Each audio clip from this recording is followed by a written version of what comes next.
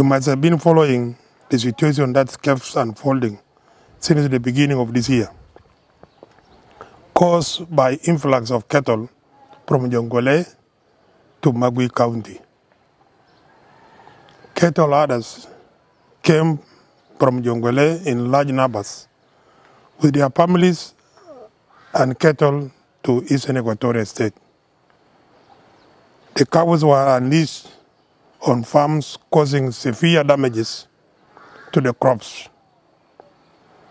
Adding insult to injuries, the cattle herders started harassing the host community, intimidating and humiliating them. The situation was further aggravated by the killing of innocent natives in Abara village, looting their properties and burning houses. The innocent people of Abara and Agoro had to flee to sanctuary for their homes because of a reason aligned to them. The government of Eastern Equatoria has since then been calling on the cattle herders, their community leaders, and their governments to take the cows back to their areas of origin for the sake of peace and stability. The cattle herders added not to our call, nor to the plea of their leaders. On Tuesday, on the 11th May 2022, a cattle camp of Bor herders in Mogali, particularly in Meljo area, was attacked by a group of Morle raiders from Greater Pibor.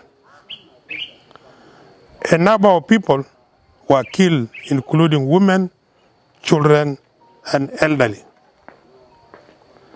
Hundreds of Mahdi natives were displaced to Nimule town.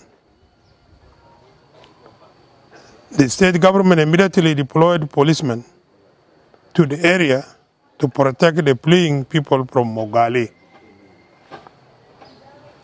The next day, on the 12th May 2022, two policemen deployed to protect the displaced were shot dead in Nimule by the cattle herders from Bor. The others went on rampage, shooting and looting shops in Nimule town.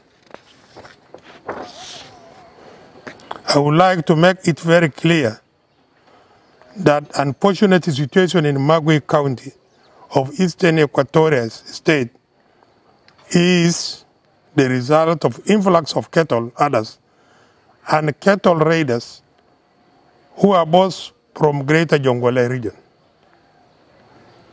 The people of Eastern Equatorial State are suffering from the conflicts that is transpired from the Greater Jonglei region to Eastern Equatorial State.